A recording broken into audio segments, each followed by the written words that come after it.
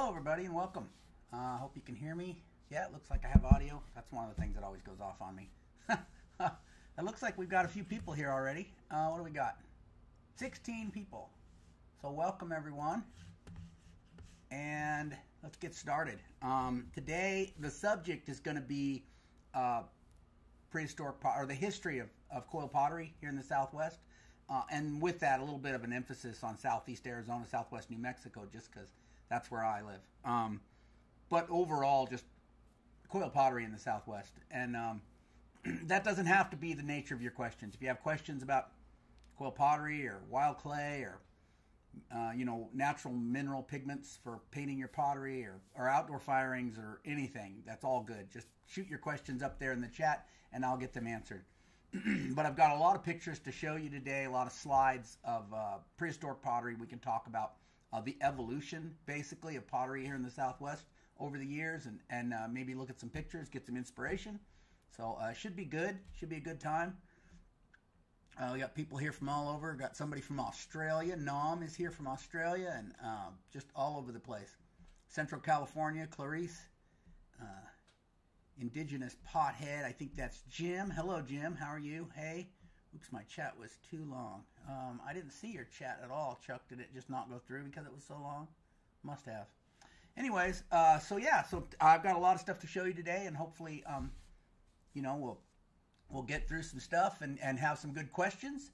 And hopefully, the questions are things that we can all benefit from, learn from. So don't be afraid to shoot your questions out there, no matter if you think it's stupid or whatever, because there's people there's people here on the live stream from all different sorts of experience levels, right? Some people are just starting out and they might want to know, how much temper to add to your clay. And some people are more advanced and they might, want to know about fixatives in paint, So whatever your question, it's not too stupid or too advanced.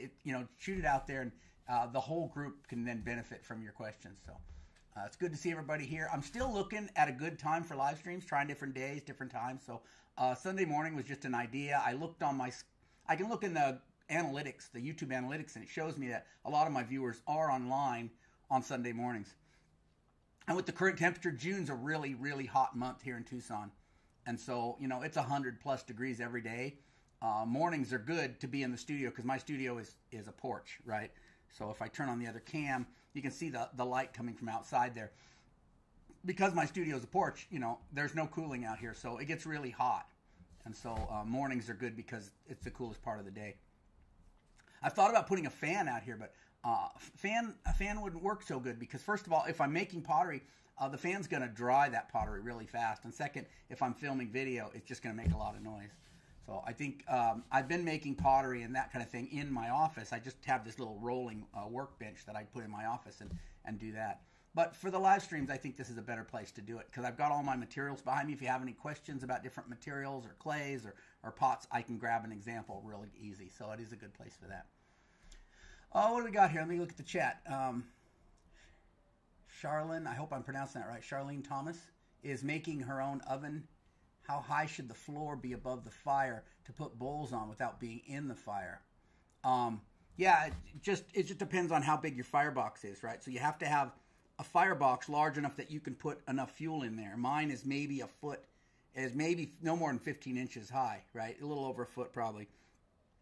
So the size of your firebox determines how high your pottery shelf is. So the pottery shelf needs to be just above the firebox, as close as you can get, that it's not getting, the pottery's not getting whacked when you shove wood in. Welcome from North Carolina. Plan on using old trash can cover for tops. Should I make a slab? I don't understand what you'd use a slab for, is it Charlene? I don't know what you'd use a slab for.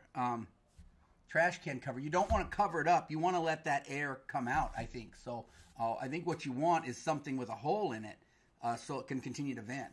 I think if you look at my example, some of my kiln firing videos, for example, the one where I fired the Holy Grail. Did you see the one where I made the Indiana Jones Holy Grail? Or the one where I made the mugs.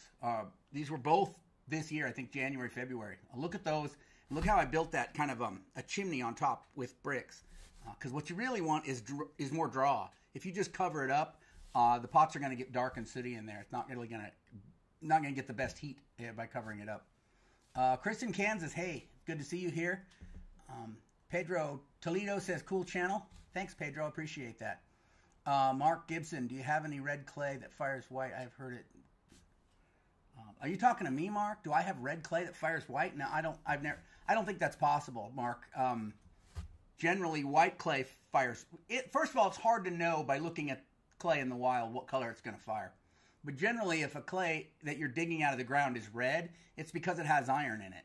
And for a clay to fire white, it has to have no iron in it. So I don't know if that's possible. A lot of times a gray clay will fire white. Even a black clay or a brownish clay can fire white. But a red clay generally, I don't think can fire white. There is black clay they have up at Zuni. It's like black as midnight, and it fires white as snow. So there can be surprises. But I don't think it's possible for a red clay to fire white. I could be wrong, you know. Jonathan, I have a charcoal oven like you showed some weeks ago in England. Cool. Do you use it to fire pottery, Jonathan? Indigenous, probably sunny in Arizona. Yeah. Well, see, our weather is pretty predictable usually. So May, June is hot and dry, and our rains will start in July. So July, August, and into September, we'll be getting our monsoon season. You might think it'd be hot and dry here, but it's actually rainy and it cools off a little bit, which is why June is actually our hottest month. Cool shirt. Thank you. Ordered it on Amazon. How long should a pot stay in the charcoal oven once it reaches the right temperature? No, none. As far from my experience, if you run that temperature up in that kiln to the temperature you want, then you just let it cool off, and as soon as it's cool enough to touch, pull it out. It doesn't have to sit there for a certain period of time. The thing is, of the methods of heat transfer, that's the way heat moves around inside of a kiln, right? Conduction is the most efficient. So if your pot walls are relatively thin, now if you've got half-inch thick walls, I mean, it's going to take a while for that heat to get in there, right? But if you've got quarter-inch thick pot walls and the outside is 1,000 degrees Celsius, I'm just picking a number, right? How long does it take for the middle to get to be 1,000 degrees Celsius? Not very long, right? Like 30 seconds maybe, right? So conduction is just moving through a solid object like that. You just want to make sure it's that temperature all the way through. Once it reaches that temperature, you're good. It's just a matter of letting it cool off. Gazella, my story, my way. Hello, Azella. Indigenous pothead, we have red clay fire a light pink, but never white. Yeah, I don't know if that's possible. Off conversation. I like your shirt. Thank you, Azella. Somebody's already said that. I ordered it off Amazon. Yes, I have once. Very successful. Okay, cool, Jonathan. That's awesome. I'd love to see a picture of that. If you could send it to me sometime, that'd be really cool. Because I bet it's a little different configuration than mine. Okay, let's get into the content then, why don't we? We can look at some of these pics. So this is partly based on a presentation I did a few months ago for Cochise College, but that was specifically about Southeast Arizona. So this is kind of a broader subject. It's the entire Southwest, but kind of more of a little bit more focused on Southeast Arizona. And that's just because that's the history I know best, right? Because I travel around the Southwest. I make pottery from different places sometimes, but I live in Southeast Arizona, and so Southeast Arizona and Southwest New Mexico is kind of my area, where I know more. I'm kind of the expert there. If I move to the Four Corners area, I might not consider myself an expert on it. I probably know more than most people here. So, early ceramics, and I have this listed as 200 to 700 AD. There's literally there's ceramics that are from about the year 1 AD, from early on, a couple hundred years before that, but mostly they're not pots. They're like little figurines and stuff. So around 200 is about the earliest actual pots that we find here in the Southwest. So the pot I have pictured on the screen here, you can see this. It's on display down at the Arizona State Museum on the University of Arizona campus here in Tucson. And I believe that this is the oldest pot they have in their collection. This came from an early agricultural period site here in the Tucson area, which is actually where some of the earliest pottery in the Southwest that has been found by archaeologists came from, is right here in Tucson. So this is one of those early pots from, roughly 200 AD. And at that time, they were what you call a seed jar. That is, it doesn't really have a neck. It just kind of comes up to a hole, kind of round, kind of globular. And then they could put like a bowl or something over the top and kind of close it off. And they think that what was motivating them to make pottery at this time was, they were starting to settle down and become agricultural people. And they were trying to keep vermin out of their grain, right? So in a ceramic jar like this, in a basket, a rat can chew through, a mouse can chew through this basket. But in ceramic, you know, it's sealed. Bugs can't get in, mice can't get in. You put a jar on top, a bowl on top, and seal it. It keeps vermin out. So that's what they think the motivation was for starting to make ceramics. And this, like I said, was 200 AD. And so between about 2 and 7, so that's a pretty broad period of time, right? I mean, that's like 500 years. That's a long time. They were just making plainware. And it evolved into different shapes of plainware, but they really weren't decorating their pottery very much during this time. So this is another example. This is a picture that I got off the internet of one of those early agricultural period seed jars, excuse me, that they're excavating. So the archaeologists are in the process of digging it out, and it's just partially exposed. But it's that seam form, that kind of rounded form, no neck, all right? The other thing that happened around this time, not only do we have ceramics start to appear and increase across the Southwest during this 2 to 700 AD period, is you have this sharp divide between technologies, the way pots are made. So everything in the western Southwest, that is from about, you know, roughly Tucson and west, right, into western Arizona, California, you know, so we have the paddle and anvil method, which if you've seen the way Tony Soares makes pottery, Tony Soares has a channel here on YouTube. You can check him out. I'll put the link in the doobly-doo later after the live stream. And I made a video about Tony about a year ago, I think it was last June, showing how he makes pottery using the paddle and anvil method. And a lot of the local native potters here in the Tucson area, they're O'odham potters. And I'm probably ruining the pronunciation of that. I'm terrible at that. Anyways, they all use paddle and anvil traditionally here. And up in the Phoenix area, like Ron Carlos, well-known Maricopa potter, they all use paddle and anvil as well. But if from prehistoric times, if you go anywhere more than about maybe 50 miles, 60 miles east of here, it's all coil and scrape.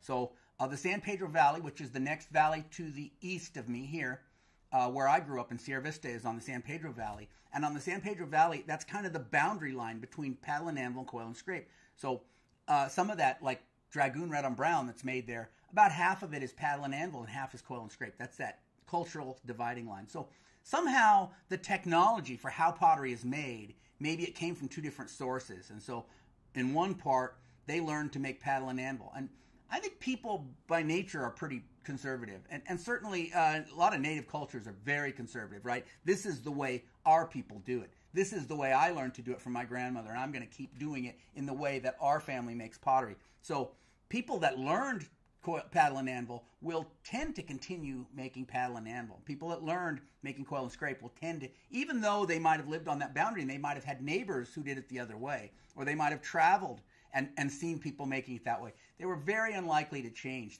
They stayed with the way that they did it, or their family did it, or their people did it. So, and the interesting thing about this technological divide to me is we see it from early ceramics, when ceramics first came into the Southwest, and then it carried through all the way clear into the historic period, clear into the time that the Spanish and the Americans first started showing up and all these things. We still see that dividing line pretty much right where it is on this map, where everything west of the San Pedro Valley is paddle and anvil. Everything east of the San Pedro Valley is coil and scrape. And so it's fascinating to me, that line and how it stayed in place all those years. Let me look at the let me look at the chat really quick, see if I missed anything.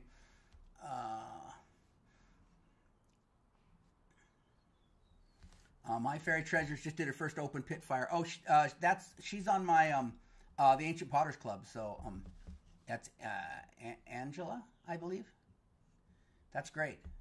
And there's Lanite Dave. Hey Andy, I'm late to get started. Do you plan on using your brick kiln this summer during the fire restrictions? Yeah, in fact, Dave, I'm working on excuse me, I'm working on making a bunch of pottery right now. So I want to do, in the past, if you've seen the videos where I fire pottery in my kiln, I'm doing like 1 pot or 2 pots at a time. And so my idea is to get kind of what you might call a kiln load. I want to get like maybe 10 or 12 pots all at once to fire in there, which I haven't done yet.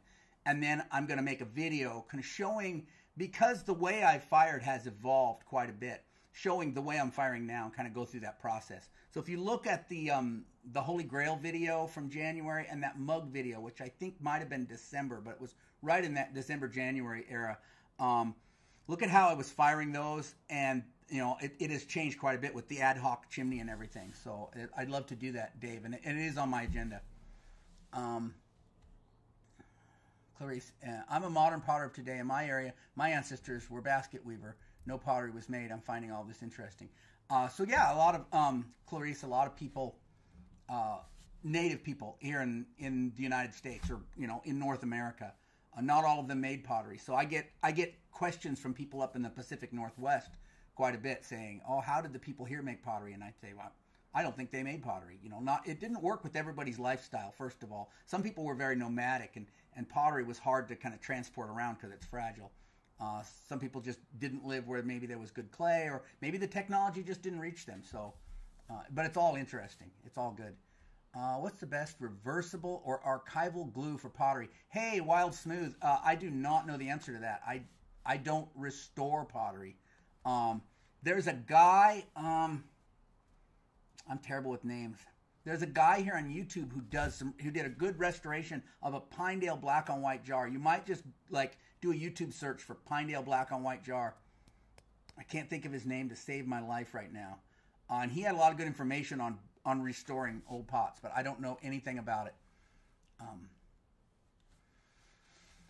What was used as grog in the Mesa Verde region? West End says what was used as grog in the Mesa Verde region. I believe most of their grog was grog. Well, you know, what you mean, West End, is what did they use for temper, right? Because temper is any non-plastic material in your clay. Grog is specifically ground up ceramics, right? And that's, I believe, what traditionally they had used mostly was what they call shirred temper. Archaeologists call it shirred temper. A potter might call it grog. So shirred temper, they were taking broken pieces of pottery, grinding them up into a powder, and using that as their temper. You may find some sand temper up there as well. I'm not like I said, I'm not an expert on the Mesa Verde region. Adam, my son Archer wants to know if there are things that work to color clay or slip different colors. We're in the Prescott area. If you know of any good clay sources up here. Yeah, Adam, I don't. I had a good friend who studied pottery and used to teach pottery up in Prescott at the Smoky Museum there. And I think they've changed the name since then, but that's what it used to be called.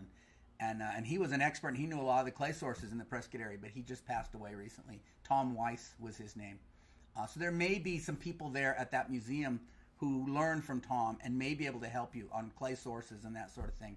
As far as coloring clay, you don't, well, at least traditionally you wouldn't color the clay itself, the clay you're building the pot from. You would slip it because it would take a lot more pigment to color the clay, you know, that we're making the pot out of, than to just add a thin layer of slip, like paint, on the outside of the pot. So generally what you do is you'd build the pot out of your brown or your gray clay, your boring clay colors that you have, and then you would put a thin slip of a colored, like a yellow or white or red or something that's more interesting over the top. And so what you need to do then is find yourself a good clay that has working properties. Don't worry about the color.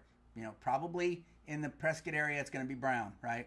And then go out and find yourself a good white or red clay that you can use as a slip. Now, if you're willing to travel in Arizona, this was Adam, right? If you're willing to travel in Arizona, take my if you go on my website, my website is ancientpottery.how, not .com, it's .how. Ancientpottery.how. I have a class all about paint, slips, pigments, and that'll teach you everything you need to know. But more than that, it has a map in there of different pigment sources that you can access. So if you go in there and take that class, you'll get access to a map of pigment sources. A lot of them in Arizona. They're not going to be in the Prescott area, but you know, if you drive, say, over to the Mogollon Rim, maybe, you know, I'll have stuff that you can get in that area, or even down in the Phoenix area and stuff. So there is some pigment sources and some slips that you can access if you're willing to drive a couple hours. So it might be worth your time, Adam. West End temper, yeah. So temper is just a broader category, right? So grog is just ground up ceramics, and temper is anything that's non-plastic. Yeah, Clarice, if they were in a place for a while, they would make mortars straight out of large granite surface. They might mostly grind acorns in. Yeah, you see those a lot around here. Those what they call bedrock mortars. So if it's built right into like a solid piece of granite, but a lot of them are portable too. They're built into a rock that they can pick up and carry with them too. The only clay we're finding is brown red, which is why he asked. Thanks for. Yeah, there is some brown clay. There's brown clay in the Prescott area, and I know. Like I said, my friend Tom used to teach classes at that Smoky Museum, and they would go out and harvest clay and the whole thing. So I would start by asking over there. I really don't know what else to tell you about that area. Again, though, Adam, if you take my Wild Clay 101 class, there is a map in there that'll take you to clay sources all over the Southwest. Unfortunately, I don't think I have any in the Prescott area, but if you're willing to drive, I can help you out a little more. How coarse is the temper you use in your pieces? So Indigenous Potheads wants to know how coarse my temper is. I just use a window screen type screen generally. I just pass it through a screen. Sometimes I have some screens I ordered off Amazon, and I can put the link in the doobly-doo after we're done with the live stream. I got some screens that are for honey. They sell them for screening the junk out of honey. And they work really good. They're metal, so they last. And you can order different screens. Go on Amazon. They sell them that fit right on 5-gallon buckets and all kinds of things. So just a window screen is fine. You can go finer. The finer your temper, the finer detail you're able to do with your pottery. So you can screen it fine. It's just you may have to work harder at collecting it. And so think about that. But like when I made that sugar bowl, if you see that video where I made the sugar bowl, that lip on the inside that holds the lid in, that was really complicated because my temper was coarse. If I'd had finer temper, I could have done better things with that. That's why, like, if you go up to New Mexico, a lot of the native potters up there will use volcanic ash because that's a really great, super fine temper. And if you're looking for a really, really fine temper like that, that's available to everybody, diatomaceous earth, you can buy it at any hardware store. Makes a great temper, and it's super fine. Can salt be used as temper? No, you do not want salt in your pottery. Any salt you put in your clay is going to dissolve because that's what clay does, or that's what salt does when it gets wet. So it will not act as temper. No. I made it high. Ren Pixie, hey, you're here. Good to see you. How are you? I am a new fan. Mosen Joma. Hey, Mose. I'm probably ruining your name. I apologize. Mosen Joma. It's good to see you here. I appreciate all my new fans. Charlene, the local clay I have access to is a mixture of red with a little streaks of white and yellow. Do you need? No, you just mix it all together. A lot of clays are like that. They'll have different kinds together. You just, once you knead it all up, it's all going to be good. Can you use charcoal in the chimney? Yeah, I never have, but a lot of people have asked about that, using charcoal in my kiln, in my little brick kiln. So it's definitely something I want to try at some point, but I never have tried charcoal in. I'm sure it would work. It's just going to burn slower. I just sit there and feed wood in the whole time. But the charcoal would last a little better. I watched a guy at the university put a pot back together using Type Bond 3. Yeah, I don't know anything about putting them together. Can you give my dad a shout out? Questions we all have. His name's Steven, and he's absolutely in awe of your channel and work. Hey, Steven, your son said I should say hi to you, so I hope you're watching. You have a video on how to test new clay sources. Yeah, I do. You'll have to go to my channel. Just go to my page, my YouTube page, and there's a search box there, and you can search for like testing clay or something. It's there. I made it last summer, so it's not that old. There is one. It's all about finding new clay and what you test for and how to test and what to look for. So check that out. Salt melts, yeah, no kidding. And you don't want salt in your pot. If you grab a clay from the wild and it's salty to the taste, you either have to try to wash that salt out or throw it out. You don't want salt in your clay. He's watching. Okay, good. Well, I'm glad Steven got to see that. I'm experimenting using pumice as temper. Yeah, no, that looks good. And I saw your video on that. Mark Gibson has a video on using pumice. Pumice, when I went up to John Olson's house last summer, I have a video on that last June, if you look that up. And he's making corrugated pottery. He was using those red cinders, those volcanic cinders, and they were he just ground them nice and fine and just mixed them in with his clay. And that's pretty much the same as pumice. That's good because it's going to be not only is it going to have sharp edges, so it's going to work good as temper.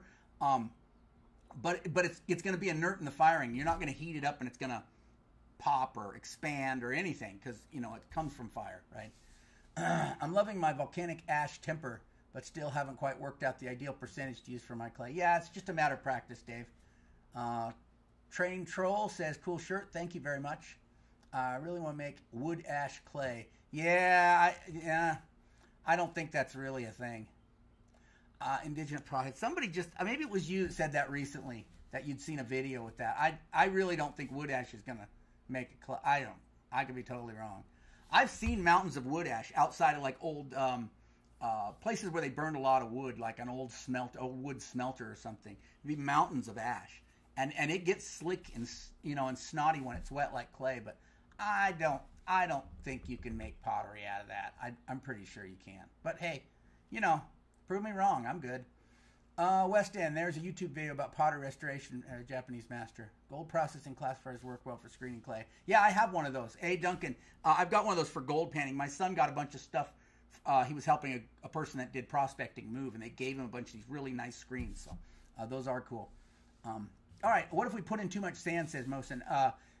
You know, your clay is going to lose plasticity if you put too much temper in it. So what you'll want to do is add some more clay back in to try to even that out. You'll find it. You'll find that edge. When you add enough, without any temper, it'll probably be really sticky. You add enough temper and the clay has a nice texture. You add too much temper, you know, it gets short where you bend it and it cracks instead of bending, right? Let me get back to my presentation. We have a lot of ground to cover here. So we were talking about coil and scrape versus paddle and anvil technology. So 200 to 700, we just have a lot of plainwares. And these different groups, so like Ancestral Puebloan or Anasazi potters up in northern Arizona, they're making grayware pottery. They're famous for their grayware pottery, right, at this time. But that wasn't like they were going out to select gray clay. Mostly it's because most of their clay up on the Colorado Plateau is gray clay, or the best clays are. So they were using what they had. And down in the deserts near Phoenix and Tucson, they were making, you know, brown or buffware clay and pottery. And that's just because that's what they had available in those areas. And the Mogollon up in the mountains, they were making more brown and redware clays just because that's what the clays in those areas looked like. So although these cultures are kind of associated with certain colors of clay, it's not so much traditional to use red or brownware clay if you're a Mogollon potter. It's really like that's what they would have had access to in their area. Let's see. Oh my, let's see. So here, after about 700 to 1200, they start making decorated pottery. And again, it's based on what's available in their area. But all of these groups that had been making plainware pottery for the last 500 years suddenly discovered, hey, you know, we can make this pottery a lot prettier if we paint some designs on it. And so, again, these different cultures are famous for their decorations. The Mogollon are famous for red on brown. The Hohokam are famous for red on buff. The Anasazi or Ancestral Puebloan are famous for black on white. But that's just, a lot of that is, I mean, some of it's, traditions are forming. But those traditions were built on top of what was, you know, available in their area as well. So here's an example of a dragoon red on brown bowl. This is pretty typical of what we find in Meyer, where I'm from, over on the San Pedro River, red on brown from that era. And I'll talk about why that's the case, right? So why red on brown? Because brown clay, the picture on the left there, brown clay is ubiquitous in that area, right? You can't go anywhere and not find brown clay. Now, if you're looking for some clay that's not brown, let's say you wanted some gray clay like the Anasazis were using, you'd be hard-pressed to find any gray clay in the San Pedro Valley, right? Now, you wanted white clay? Forget it, right? There's no white clay. Even buff clay is extremely hard to come by up there. Brown clay we have everywhere. So they were making red on brown because every village had brown clay within a short walk, right?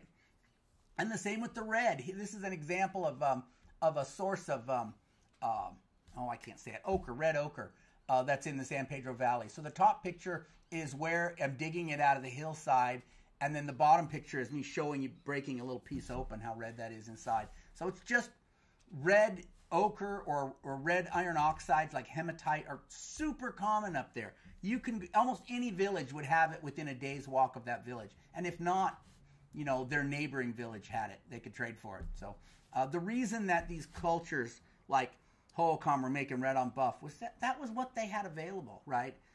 People used what was local. Later on, as they continued to make red on brown or red on buff or whatever, as they continued over the course of years, then it became a tradition. Then they would move somewhere and they would search out these materials. But it started out, it was just what they had. And that's where a lot of you are, right? You're starting to make pottery. You're going out to find clay and you're like, oh, all I can find in my area is brown clay. All I can find in my area is gray clay. Well, it has to do with the geology of where you live. So that's how it worked. That's how it worked in those days. Until they get really into pottery and they start trading for it, you've got to really want that material to trade for it, because it takes a lot of resources to bring things in by trade. You're probably paying a lot for it, in their terms. They didn't have money, but they were paying a lot, whatever they were paying. It was costly to acquire those more expensive slips and minerals that they used to make the fancier pottery that I'm going to talk about in a minute. So here's another example of the Dragoon red on brown pot. Pretty typical, just local materials. This is what they were using. That red iron oxide paint and a brown body clay. Easy peasy. And the same was going on in the Hohokam region, red on buff. Now, the interesting thing about the red on buff is the archaeologists are able to look at those sherds, figure out that most of that Hohokam pottery was being made in one area near this one village, huge village called Snaketown. So like 90% of that red on buff pottery was being produced right there and shipped all over the place, which is pretty cool. I don't know of another example like that where it was so localized in the Southwest. More red on buff Hohokam pottery here. And there's another example with some dancers. So let me go back to the chat, see if I'm missing anything.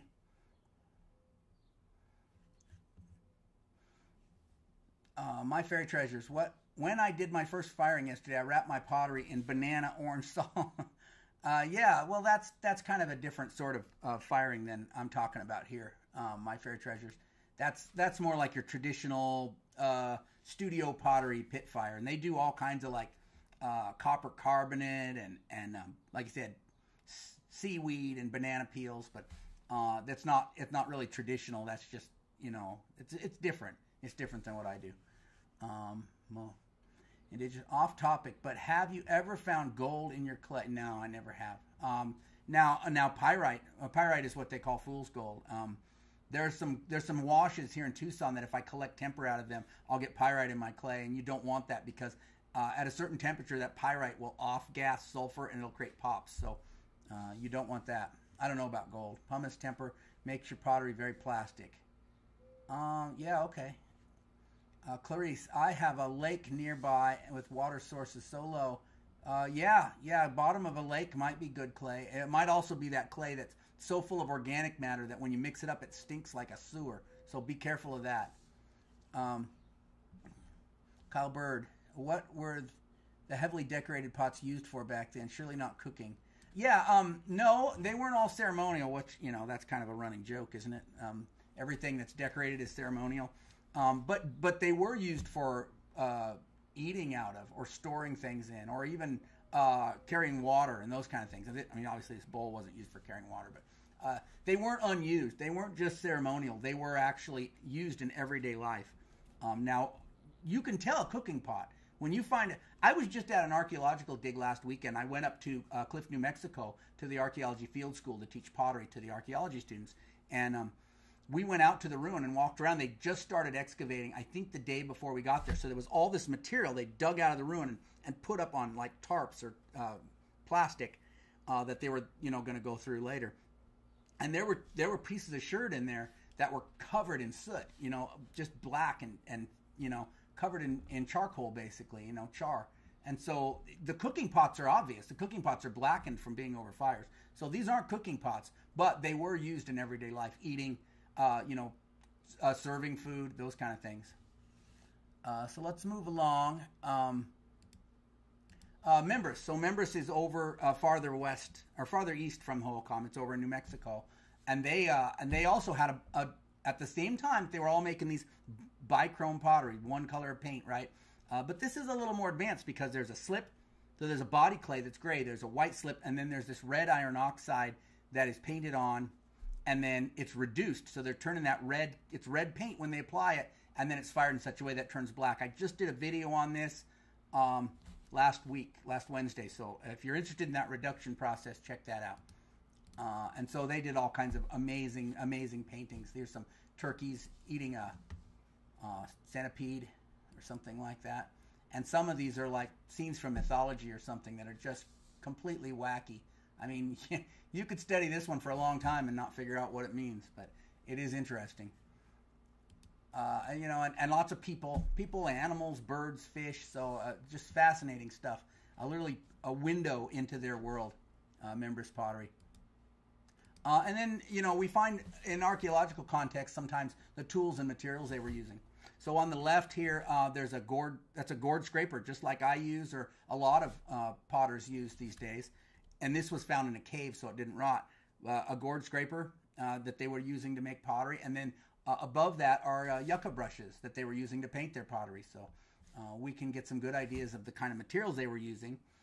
Found in caves. And then, of course, the one on the top is a puki. It's a perforated plate that was found intact. And on the bottom, these are loaves of hematite. So this is how that hematite was. They were literally like processing that material and then shipping it. I talked about, you know, how costly it would be to acquire the goods to make fancy pottery if you didn't have them locally. And this is how that hematite was shipped around. It was made into loaves. So then a trader could come through. He could have a backpack full of these hematite loaves and just trade them off. I don't know what he was trading them for, but. And here's some more prehistoric pottery tools. Now this is the paddle and anvil method. So that's actually a prehistoric paddle and some prehistoric stone anvils and some polishing stones. So we find these things in archaeological context. That's how we can know how they were making pottery in those days. And then if you go north up into ancestral Puebloan country, you get a lot of black on white. So this is a cibola. This is a mineral black on white. If you go up to the Mesa Verde country, they were using organic paint black on white. But down south in Cibola region, that's around Zuni, Acoma, then they were using mineral paints. And this is another like a Tularosa black on white from up in that area. And they weren't just doing black on white. They were doing black on red as well. But everything was kind of bichrome at that time. Two colors, maybe a slip color and some paint, or just the body clay and paint. It wasn't until about 1200 that polychrome started to be made.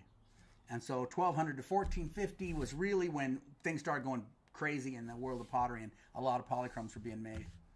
I'm going to go back and check the... I'll go back and check the chats here, make sure I haven't missed anything. Hello from the Mud Wizard studio in Texas. Had to drop in and saw the post on social. Hey there, CJS1990C. Glad you could join us. Message is held for review, huh? What did you do, Indigenous Pothead? I don't know how to do this. Oh, I clicked review and it went away. I'm sorry. It could have had a link in it or something, or a word it didn't like. I don't know what was going on with that.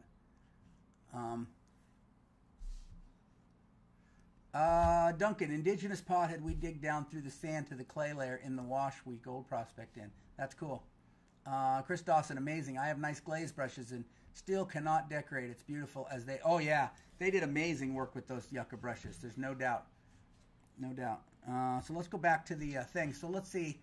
They started making polychromes, and again, let me turn this off. I've got a photo behind here that's covering it up. Okay, so again, based on those traditions that I talked about, they started making like brownware pottery in the Mogollon country, or buffware pottery in the Hohokam area.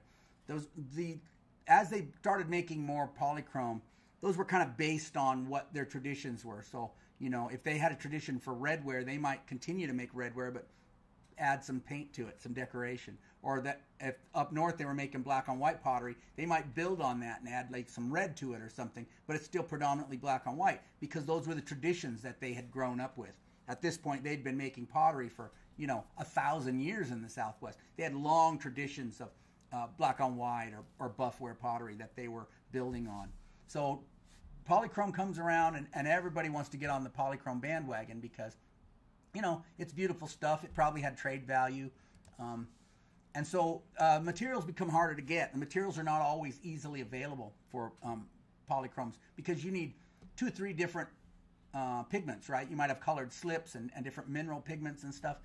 And so they may not all be in range of your village where you can hike out and grab it. So you're more and more dependent on that trader coming through and trading for stuff. You're more and more part of like, you know, an economy where stuff comes in from far away that you have to grow something locally that you can trade for it, kind of like, you know, how we are today. So life is becoming a little more complex. The picture on the left is collecting that white clay slip up on the Mogollon Rim that I use. The picture on the top is actually a manganese that I collect over in southwest New Mexico at some old manganese mines. And then the picture on the bottom right is Rocky Mountain bee plant. And that is at Concho Lake up in near Concho, Arizona, near Sholo. So if you live up, you know, like Ren Pixie or some of you, I know there's a few of you that are following me that live up in the Concho area. I went to Concho Lake last summer and there was Rocky Mountain bee plant everywhere. So that's a great place to find that bee plant if you're looking to make some organic paint. And I'll talk more about organic paint as we move along. Indigenous Potted wants to know what the perforation's for on the Pookie. Yeah, nobody knows, right? So that it was a tradition that developed up in the Kayenta area, so north central Arizona, up near the Utah border.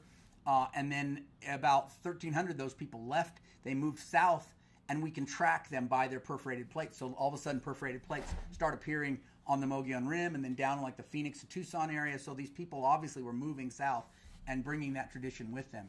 I don't know. I'm not too sure that there's any reason for perforations. I think maybe it was just a tradition based on something, a story or a mythology or religious beliefs or something.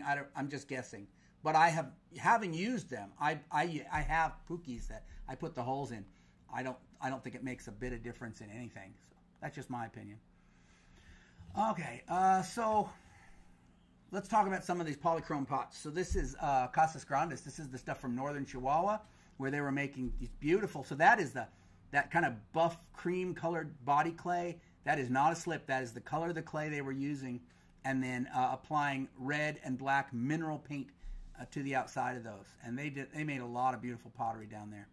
And here's another one of those Casas Grandes types. This one has like a water serpent, the horned water serpent on it, which is a mythological character in the Southwest. You'll find it on Pueblo pottery from New Mexico as well. And a lot of these men and women pots, these people, little fat people pots, which are really cool. And then you've got the Salado stuff. So Salado was made here in southern Arizona. And this is another interesting one because like the Casas Grandes stuff I was just showing you, that has mineral paint. So that black paint is like manganese black, right? Manganese, copper, black mineral paint. On this Salado stuff, it's organic paint. So it's completely different technology. And this has to do with like, came from the north, right? So this was a tradition up in, say, the Mesa Verde area early on making organic paint pottery. And then, you know, it came south. This organic paint on oxidized pottery started, you know, maybe 900 AD down on the Little Colorado, and then something else happened. Those people moved south. Next thing you know, we have this Salado polychrome being made on the Gila River far to the south. So that it kind of evolved, and you could track the movement of peoples, or at least ideas, across the landscape based on the technology in the pottery. So this is organic paint made out of, let me show you an example. So this is Rocky Mountain bee plant right here, and if I can turn the right camera on, and it's hard right now. It's kind of plasticky feeling because it's dried up. So I just add a little water, mix it up, and it'll rehydrate really fast. And I paint that on my pots, and then when I fire it in the right atmosphere, then I get these black designs like this. So my video this coming Wednesday, my video shows me making that football-shaped pot, which is painted with, well, not bee plant, it's painted with yucca fruit, but it's organic paint. Now I wasn't able to fire it in that video because it's fire restrictions right now. So I'm waiting until probably July or August to fire that pot, but you can see how I do that.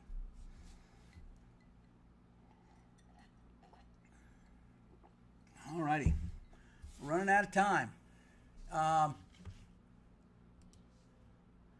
I wonder if they stitched fabric to them. So the clay, yeah, I've heard that. Indigenous pot had said maybe they put fabric on the inside of those perforated plates. And they might have. I've heard an archaeologist gave me that idea one time, and it's certainly possible.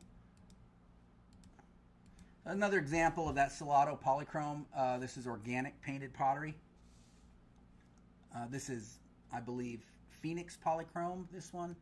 And this is Tonto polychrome, another one of those organic painted Salado polychrome pots. So that's just a little smattering of that. So the other thing that happened late in this period, so like I was saying, one of the things I want to leave you with today is that evolution of pottery over time, right? So they started out just trying to keep the mice out of their corn, right? Just trying to keep the vermin out of their grain. And then slowly it evolved. They started making some crude decorations on it in one color. And later on they learn about slips, and then pretty soon they're making polychrome. So as pottery continued to evolve over time, by the time they're making all that polychrome, you know, it's pretty elaborate. They're putting a lot of time and effort into this pottery. It probably had a lot of meaning to them, perhaps even you know, religious meaning. That they were spending so much time and energy, like I said, just to get the materials. They would have to trade for it. It had to be important to them. So one of the things at this point, when pottery was obviously very important for some reason to them, up in the Mogollon Rim, up in northern Arizona, they developed for the first time glaze paint. Okay, this was lead-based glaze. So just like, you know, you might see old pots, old American pots that are glazed with a lead glaze. This was not all over glaze like that. This was decorations that the mineral they were using had lead in it and therefore would melt. And so in this picture, you can see that there are lines that have melted glassy, and there are other lines where it's not quite so glassy. But the glassy ones are really shining. You can literally see brush strokes in this paint where it has glazed and went glassy. So this is something that developed there, say in the Sholo area around 1300. It was a new technology. And over time it spread east. It spread over to Zuni. It spread down to the Rio Grande Valley, so that glaze paint, say by 1400, was being made over a large area of the Southwest. This was a new technology that they came up with. Now, say about 1400 it started. The Mogollon Rim area was abandoned about between 1380 and 1400, and then like the Gila and Salt River valleys of southern Arizona were abandoned by 1450. So in that period between like 1380 and 1450, a broad swath of the Southwest was abandoned, all the way down to Casas Grandes, Chihuahua, from Phoenix to El Paso, Texas, which is a large area. And from the Mexican border to above the Mogollon Rim, it was a vast area that was depopulated by, say, 1450. And this impacted pottery massively, because, like I said, these people had evolved traditions. Those traditions of pottery making were not only important to them, but they were based on materials that they got close to home. The clays they were using, the pigments they were using. They knew where those sources were. They were either traveling out to get those, or the trader was traveling out to get those and bringing them to their village. Suddenly, these sources were not available to them. So the pottery they made after they moved changed radically. When they moved, they either started making pottery similar to the people where they moved, or they stopped making decorated pottery altogether because life was hard for a generation or so while they got settled and moved and everything. And maybe mom didn't have time to put as much effort into her pottery as she had before. And so because she wasn't doing that, she didn't teach that to the young ones. And so they never learned. You know what I mean? The pottery technology changed, and a lot of pottery types were lost at this period in time because the technology wasn't carried on, the materials weren't available. So that anytime an area is abandoned or masses of people move, pottery technology is lost. So a lot of the pottery I make, like the White Mountain Redware and the Salado polychromes and stuff, these types stopped being made by 1450, and they were never made again until people in the last 50 years took up an interest and tried making those potteries. So around the time of this abandonment, let's say 1350, 1400, up at the Hopi Mesas. Now the Hopis, they're there today. They're on the edge of that abandoned area. Everything south of them was kind of abandoned. But there were also a place where people went to. As they were leaving this area, a lot of people settled in Hopi. And so it was kind of a melting pot as people moved in from the south and people moved in from the north and settled among the Hopi. And one of the things that came out of that region at that time when people were moving in there was coal-fired pottery. So that was one of the new technologies that came about. And so this Jedido yellowware that was created by coal-firing pottery was really, really amazing, and it made this really beautiful yellow pottery. And that was one of those technologies that developed then. Now, last summer I made a video with Bobby Silas. He is trying to rediscover, coal-firing, Hopi coal-firing and making Sikyaki polychrome. So if you're interested, you could go check that video out. Just search for Bobby Silas. This is a prehistoric Sikyaki pot. This is not Bobby's. So yeah, that's another one of those technologies that happened right around that time. Now, remember I talked about the movement of people, people leaving. It caused destruction and chaos, and people lost technologies. This is another example of something that happened that kind of ruined a lot of people's lives, and that was when the Spanish arrived. So Coronado came up here in 1540. I have a video about Coronado coming out in, I think, 2 weeks. Might be 3. 2.5 weeks, something like that. When the Spanish arrived, they brought chaos into this Pueblo world, and these people no longer had access to certain things that they had before, or certain villages were abandoned, so people couldn't go out and get the minerals they had been using for paint or something, and so things changed. So this is that glaze paint. Remember I told you that glaze technology had traveled to the Rio Grande area of New Mexico. They were making beautiful glazed pottery when the Spanish arrived. But after the Spanish arrived, the glazed pottery starts doing this drippy thing. You see how it's this pot was fired upside down, and that glazed paint dripped and ran towards the rim everywhere.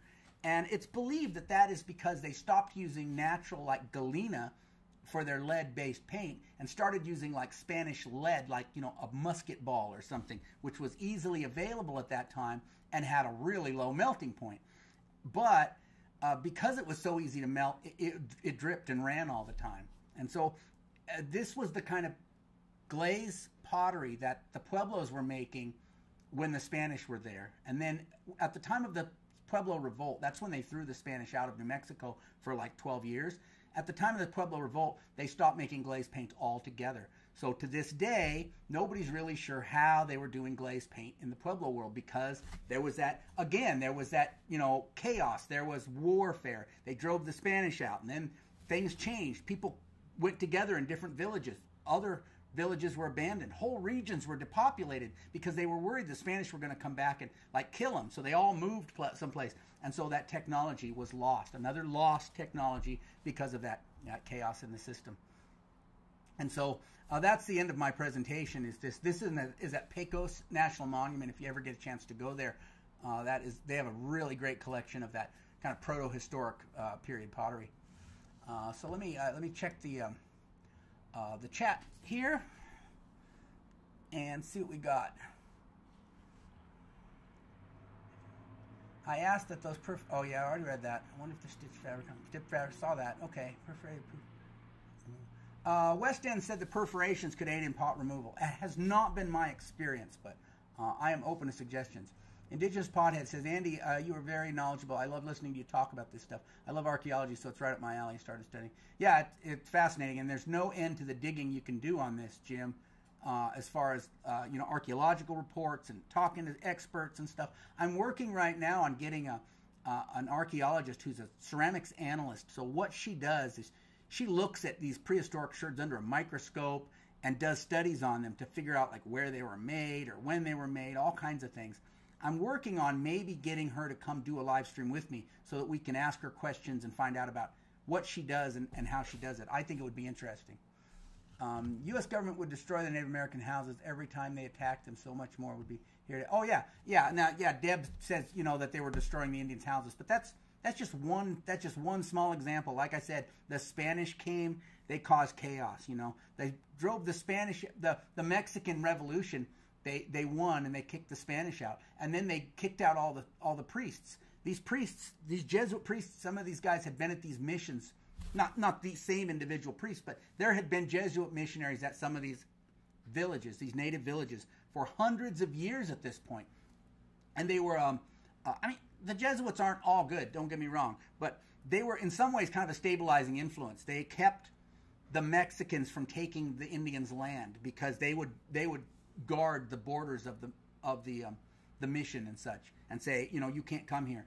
So after the Mexican Revolution, they threw all the Jesuits out, and the Indians lost again because now there was nobody looking out for their interests who understood the, you know, the European legal system and stuff, and so they'd lose their lands and they'd lose all kinds of things, and so this chaos just kept coming, and then the Americans showed up, and there was just no end to it, and so there were waves of destruction throughout the hundreds of years since the Europeans arrived, and they've lost so much as far as how to make glazed paint or how to make organic paint or all these things that we look at the pots and go, wow, that's really pretty. You know, and you go look at Native American pottery that's being made in the Southwest today. Beautiful work, but a lot of the technology that was lost in, say, 1400 has never been fully recovered since then. Okay, let's see. Charlene has one last stupid question. Using sticks, roughly how long do you continue to add them to your fire, and how can you tell the pots are done? So Charlene, I have a bunch of videos about firing. Basically, I add all the sticks I want at the beginning and then light it off, and I don't generally add more sticks until that's all burned down. You have the question about how to know when they're done, it's about adding enough fuel at the beginning. So if you're just getting started, lean on the side of over fueling the pottery, right? Like, oh, I might have too much fuel, but I'm not going to have not enough. So the only way you know if the pot's done is when you pull it out of the fire. You can, you know, clink it with your fingernail and see if it rings. And if you really want to give it the test, put it in water and let it set overnight. If you come back and your pot has gone to pieces, you didn't fire it hard enough. If it's still a good pot, sound pot after holding water overnight, you've done a good job. You're just going to have to experiment with it, Charlene. That's how all of us learned. You know, you can get yourself one of those little infrared guns and hit it. If you get that up to about 750 or 800 degrees Celsius, you're fine. I think you can get those for about $50. Those little infrared guns. That's a good investment. But, you know, you don't have to. You don't have to. Simply Pam, hey, from St. David. You're not far away. How much hotter is coal versus wood? So Duncan wants to know how hot coal is compared to wood. And I'd always been told from the archaeological reports that coal was so much better than wood. That the secret to the Hopi Yellowware was these coal firings, which got really hot. So I went up to Hopi last summer. I measured 3 different coal firings, and they were all right around 900 degrees Celsius, maybe a little more, maybe like 920 Celsius, but they never got close to 1,000 degrees Celsius. It could have to do with the coal or the weather or something, but they didn't get as hot as I'd expected. I can get 900 with a wood fire. I can, and I don't even have to work that hard at it. So I don't know if coal's any hotter than wood now that I've done that. I'd have to do some more experimenting to know for sure. But it burns longer. That coal will burn all night. You could start it at like sundown, and when you get up in the morning, it's still hot. So I don't know if it gives a real good oxidation and it burns for a long time, but I don't know if it's hotter. Perhaps if you use the right coal or if you do it the right way. I don't know. But that's my experience with coal. Chris in Kansas, I think the lifestyle aspect is interesting. In the prehistoric central Kansas region, they didn't apparently have a lot of time to doodle, let alone elaborate. Well, that's what I always say, Chris, is these ladies, the women made pottery, you know, historically in the Southwest, traditionally. And they were, you know, they were chasing around kids. They were making dinner. They were making moccasins or sandals. They were collecting firewood. They were, you know, grinding corn. They were busy, busy, busy ladies. How they had time to make beautiful decorated pottery is completely beyond me. You know, they had a hard life, and they worked hard at it, and they still had time to make pottery. Is inspiring to me. And yeah, I understand if your life is even a fraction harder than what it was for these ancient pueblos, you don't have time to hardly make pottery at all, let alone decorate it. I totally get it. What do you know about pottery kill holes? Yeah, so they have these holes in the bottom of pots, and they're sometimes found in graves. And there's people that say that, you know, they were purposely punching this hole in. Well, it was obviously purposely, because it'll be right in the bottom, and it's from the outside in. That they were releasing the spirit or whatever, but that's all conjecture. And you cannot always say that a pot with a kill hole came from a burial, because they have been found not in burials too. So there's a lot we don't know, and a lot of this has to do with, like I said, that chaos, right? So the Members area was depopulated and abandoned in 1150 before 1200, you know, something like that. I think 1150. And so at that point, members pottery, members black and white pottery ceased being made. So the, you know, and then we had other areas depopulated, you know, later, like 1380 and 1450. So by the time Europeans came and started writing stuff down, there was nobody here that I'm aware of that was doing, you know, the kill hole. So it's just a matter of conjecture. There's no way to know for sure, I don't think. That archaeologist doing that is literally in my wheelhouse for examining, studying clues. Yeah, so hopefully, Indigenous Pothead, hopefully that'll be next month. I don't know. I'm talking to her right now about doing it. So hopefully next month, early July, I'll get her here on my live stream, and you know, we'll put 2 pictures. I'll be over here and she'll be over here or whatever, and you know, and she'll be in her not, it's called a studio. It would be a lab. She'll be in her lab, and I'll be here in my studio. And that way, she'll have access. She can show you her microscope and, like, you know, what she's working on. And I think it'll be a good conversation. I think it'd be interesting. Hope that gets uploaded later. Gotta go. CJS, West End development of native pottery was greatly influenced by diet. Example, you need a good cooking pot if you're cooking beans. Yeah. And like I said, they started making pottery because they were starting to do agriculture. So just because they started to grow corn meant they needed some way to store that corn where it wouldn't get eaten by the rodents. So again, that had to do with their diet, right? Because they were growing the corn. They wanted to eat the corn. They couldn't have rodents eating it before they did. And yeah, beans, you know, once you start growing beans, then you have to soak those beans. You have to cook those beans over a long period. So absolutely. Like those cylinder jars that they find in Chaco Canyon, and they studied the inside and found evidence that they were drinking chocolate out of them. You know, those cylinder jars had to do with the chocolate, whatever ceremony they were doing with it or whatever. So most unusual or most exciting pigment you've used. Is there a pigment on your bucket list?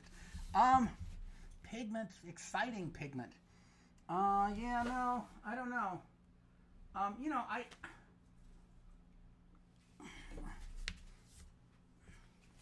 I'm probably most excited right now about, this is my lead. This is my lead. So I bought a galena rock. I went to the mine. I couldn't find any galena.